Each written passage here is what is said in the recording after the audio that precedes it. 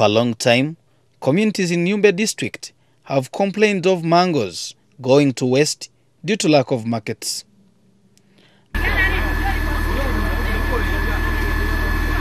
Like Yumbe now needs a full-fledged research to really understand the potential of these mangoes. Because if you look at what has been bought, it's just 0.04%.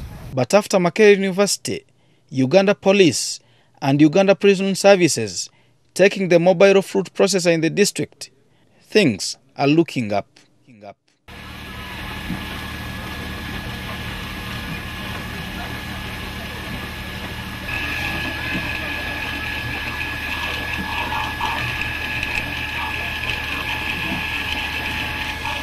It provides us hope that a machine like this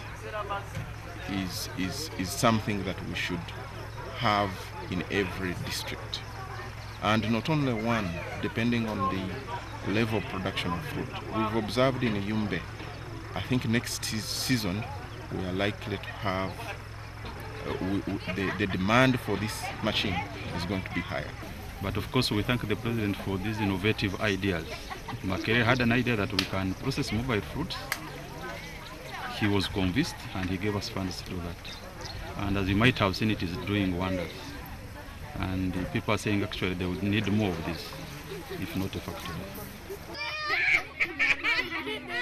Women and children walk long distances to bring mangoes to the mobile fruit processor and are paid 300 shillings a kilo rather than 100 they previously used to get. This recent technology has given us a lot of hope that with a lot of mangoes that we have in Yumbe, we believe that our communities can now reap quite a lot from the sale of mangoes. But even with a mobile fruit processor, the yields surpass the capacity of the machine, which is why locals appeal to government for a factory. Over 30 tons of juice from mangoes have been produced since last week in Upper Sub-County, one of the 13 sub-counties that make up Yumbe district. It is expected to move around the district and is currently in Ikuru Sub-County.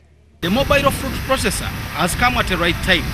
However, the supply exceeds its capacity. Residents are calling for more of this type or a factory. Joseph Bule, UBC, Yumbe District.